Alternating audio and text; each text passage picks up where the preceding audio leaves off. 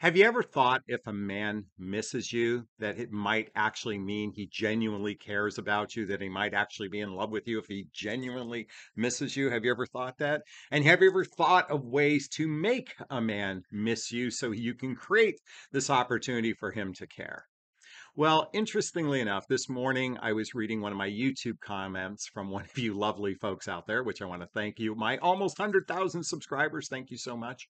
Um, and she sent me a video from a contemporary. I don't even like calling them contemporaries, but another dating coach, with a video about how to make a man miss you. And as I was listening to this, I have to be candid with you. I was practically going to vomit. I was so saddened to hear this is the general advice given out there. And I want to lean into some of the things he shared so we could talk about it and understand what genuinely makes two people really care for one another. Okay, what two people care for one another. And I want you to stay till the very end because this is really important content we're going to cover today. So I'm going to put on my trusty glasses. I pull up my notes right there. How to make a man miss you. You've never heard this before. So what he says, interesting enough, is the first line he says is play hard to get. Play hard to get, but don't do it in a manipulative way. Well, if you're doing something contrary to the normal way you do something, well, then there is a manipulation going on. So, just the fact that, listen, if I'm a big proponent of being yourself. Now, if being yourself is a jackass, if being yourself is a pain in the ass, if being yourself is victim consciousness, then I highly recommend working on oneself if your behavior is unattractive to other people, but more importantly, unattractive to yourself. So, um, but you should just be yourself. You shouldn't have to do something different to make someone want you. I don't even like the terminology make, okay? But as he goes on, he lists number two, men value scarcity. Don't make yourself too available. Well, look at yes, what human beings do they really value scarcity? Is that really the case? I mean, how many of you have not played hard to get, have been scarce, got the man was into you, and then all of a sudden he disappeared? I don't think value actually comes from scarcity. I think value comes from what I'm going to share in a few minutes. Okay, number three. He says every text message communication between you reminds him of you, and he doesn't need to connect with you every day. It's like the difference between binge watching a show versus waiting once a week for a TV show. Now, I do believe way too much communication is one of the challenges today in relationships, the need for too much communication. By the way, I apologize for the noise in the background. I do believe that this incessant need for communication is unhealthy, but texting someone, cutting back on your text messaging to create a sense of missing someone isn't going to work. What really needs to happen is better communication, and we'll talk about that in a moment as well, versus the validation need for communication. Okay. Number three, he said, or number four, he says, cut back on social media activity. That will freak him out and make him wonder what's going on in her life. Really? So you're just gonna, so that to me is such a manipulative game. If you have to change who you are to make a person like you, I mean, really, what is it? What is this about? Missing is really because you want someone to like you, right? You want them to care about you. And the game, even the idea of missing someone is already setting yourself up for failure. So in his advice, cutting back on social media to make them freak out. Well, I get, by the way, I've done that. I mean, when I say I've done that, I've witnessed women I've been with that all of a sudden cut back on social media, and it does freak me out, but not in a good way. The issue is with me if I'm freaking out over that. And so you don't want to, in other words, you don't want to contribute to bad emotional behavior, is what I'm suggesting here. Okay. Number five, be really, really, really hard to get and always actually be really, really, really, or busy, busy, busy, busy. Okay. Listen, if someone is so busy that I can't actually spend time with them, I lose interest in a nanosecond. A healthy relationship is where, by the way, most of the couples I know in healthy relationships, shortly after they began dating, they started to spend 2 to 4 times a week together doing stuff together. Okay. So if you're all of a sudden busy and you can't invest time in the relationship, I'm going to lose interest. Healthy human beings will lose interest. The unhealthy human beings will chase and chase and chase. And we'll talk about that as well. Number six, he says, if you give him what he wants, he'll lose interest. And occasionally, so that's one. If you give him what he wants, he'll lose interest. And occasionally tell him no and use reverse psychology by negging him. And negging is a reverse psychology method of just saying, you don't really look too good today. Like being negative, negging, being negative. And I'm listening. So these are just some of the examples is out there. Okay. And I'm like, this is just such bad advice. Well, not bad advice. Okay. It's advice that works on emotionally unhealthy people. Let me be clear. It's advice that works on emotionally unhealthy people. And I can understand why people might want to, do that. And I actually believe, oh, I forgot my charts. I forgot my charts. I actually believe that most people are emotionally dysfunctional. Okay. And I'm going to talk about that in a second as well. So he also says men, or I'm going to profess here, men want, or I think he said this, men want what they can't have. But here's the thing about the chase, and he was talking about the chase, but he didn't say this. For the man who gets off on the chase, who gets off on the men who actually get off on the chase, once he's caught you, he's done anyway. So this whole narrative about chase is just a bad strategy. It only temporarily works on users and spenders. And if you're not familiar with my chart on users and spenders, there's basically three types of men actively dating. I forgot my charts. And those are roughly the users. Those are the love bombers and the players. That's about 20% of the population. Then there's the spenders. They want companionship, connection, and copulation with you, or sex. But they're not really ready for a committed relationship, and they have no direction in their mind of where they want to go. That's about 60% of the population. And this is just my opinion. And then roughly 20% of the men are the growers and the builders. These are men who genuinely want commitment. They want to grow with somebody. And I know, ladies, you're all looking for that 20%, but how do you find that 20% in the sea of the other 80% who are dysfunctional and really not commitment oriented? Well, that's where I come in. Listen, if you need some help with that, schedule a free discovery call with me. Check out the link below to see if working with a coach is right for you. My area of expertise is to teach you how to vet for those men who are growers, who are builders, those commitment ready men, those emotionally available men. And basically, what I teach you is how to ask the right questions based on your personality, how to ask the right questions to determine if this person is a user, a spender, or a growing. So check out the link below. All right. By the way, if this is content's resonating with you, please hit that like button so I can be seeing the YouTube algorithms. Also, please hit that subscribe button, hit the bell so you can be notified of new videos. So I want to talk about the challenge with dating today. Okay. And one of the challenges with dating today is that we're meeting total strangers. We're meeting total strangers. There's very little trust built in the process today. Okay. And this is why, most people, if you're familiar with my relationship iceberg chart, and that says is above in an iceberg above the waterline, the top part is chemistry. That's what we notice first. What most humans forget to remember is that what's really important for compatibility is shared values, blendable lifestyles, and emotional maturity. That's far more important in a relationship. The other challenge in dating today is that we know, because we're meeting strangers, we no longer are meeting people within our tribe. And one of the benefits of meeting people in our tribe is that there was something known as tribe accountability. Tribe accountability. So think back in the 50s, if a young boy wanted to date a young girl, but that young girl had a big brother. I'm your big brother. And that big brother had a shotgun at that, pointed at that guy's face on the first date and says, "What's your intentions with my sister?" There was a level of accountability that existed 50 or 60 years ago. And today, because we're connecting through these mediums, because through these devices, we are no longer actually connecting with people that we know.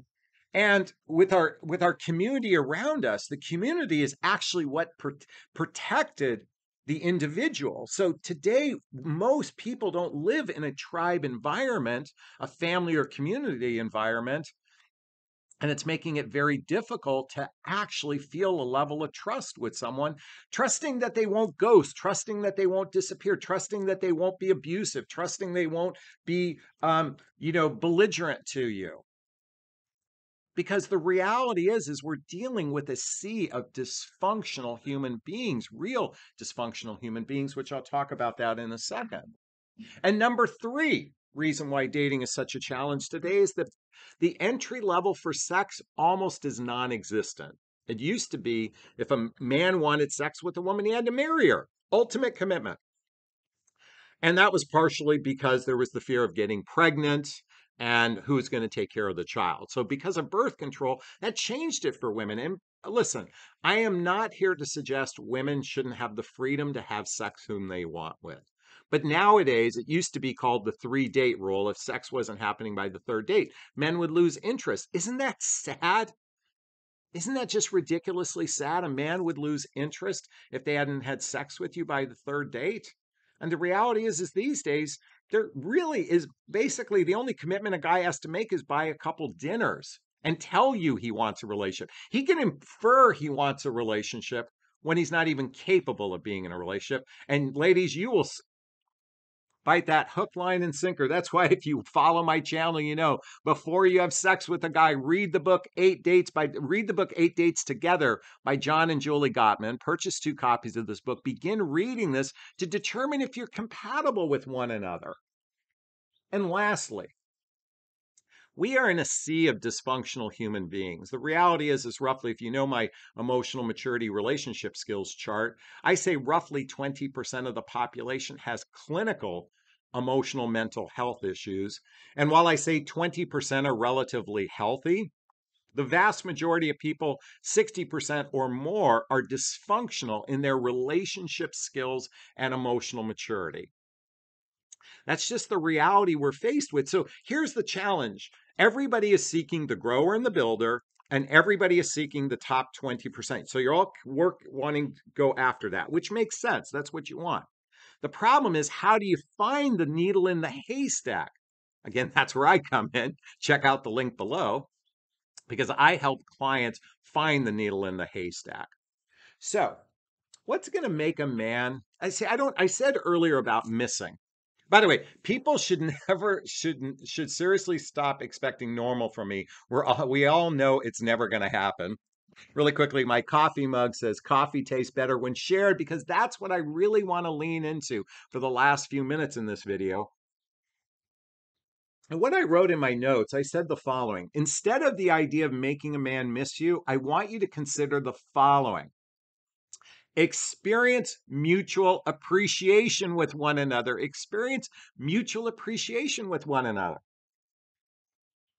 Do you realize when you appreciate someone, that is the truest form of desire to be in relationship? When you actually when you have physical attraction and appreciation, that's all. I mean, on some level, that's all you need for the most. I mean, you need emotional maturity, which, by the way, which emotional maturity is so hugely important.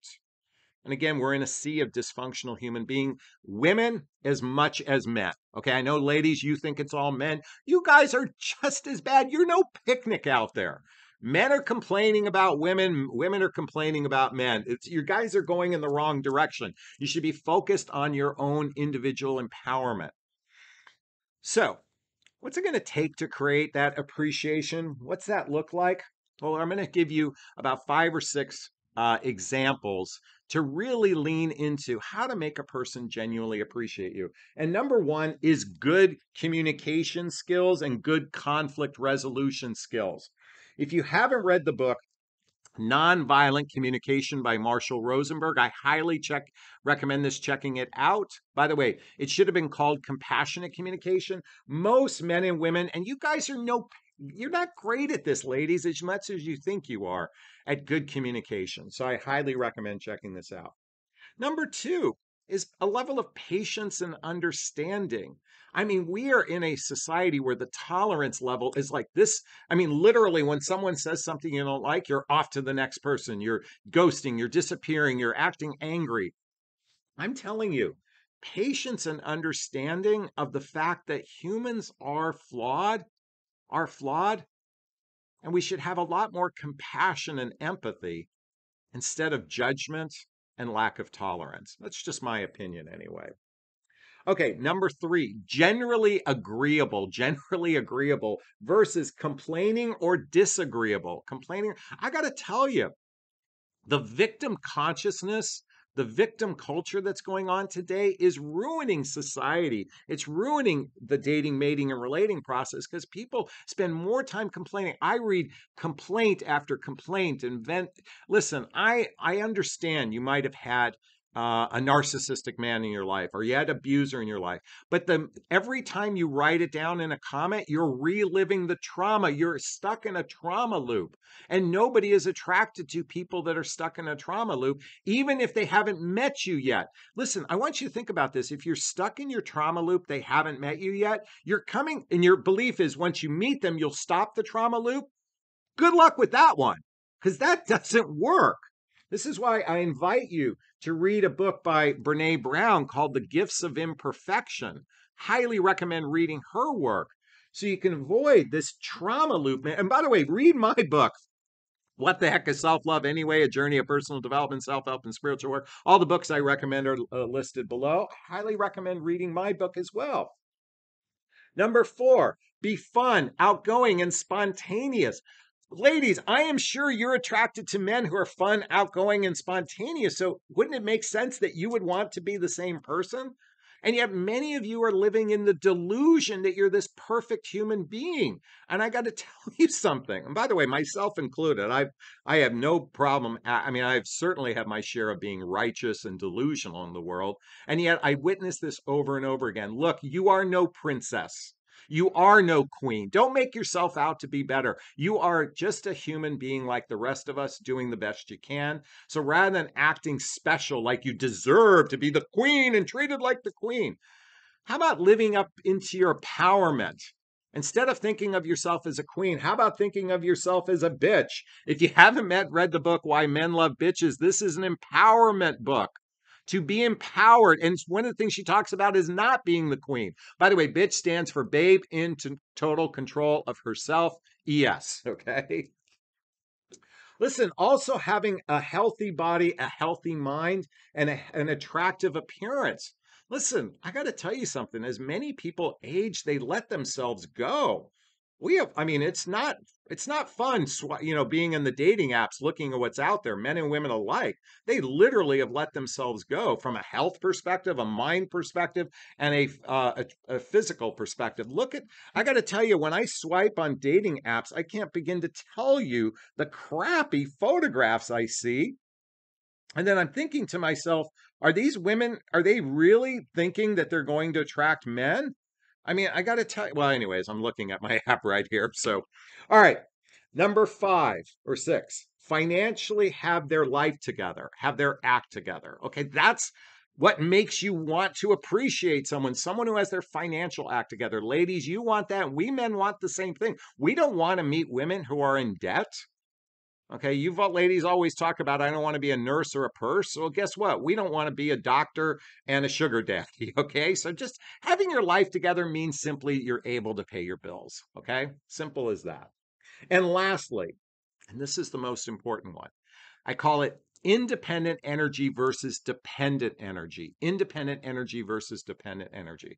Sadly, most of you ladies have been indoctrinated throughout history. It's biological, it's instinctual that you've been dependent upon men for survival. And for the first time in history, you can actually mostly take care of yourselves out in the world. And that past dependent energy makes it literally you are dependent on men, and you're literally act like because you desire men to be the leaders of the relationship. And I'm here to say you're giving the job to the wrong person. You are in charge of your relationship destiny, not the guy. So when you come at it from an independent energy perspective, not a dependent energy perspective, this is highly attractive to healthy men. Okay. Narcissistic men want dependent women. Spender men want dysfunctional men want dysfunctional dependent women. All the unhealthy men want dependent women.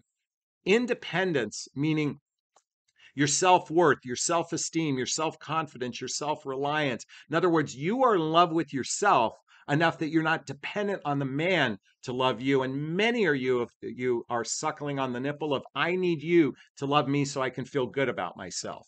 And when you can let go of the need for someone to love you to feel good about yourself, you are on your way to finding that relationship where they'll genuinely appreciate you, and you don't need to make him miss you to spend time with you. Is this sinking in? Is this resonating? Please let me know. Let me know by saying, yes, I agree with this, Jonathan. Post a comment below. Let me know if you like my shirt, my coffee mug, all that I shared today.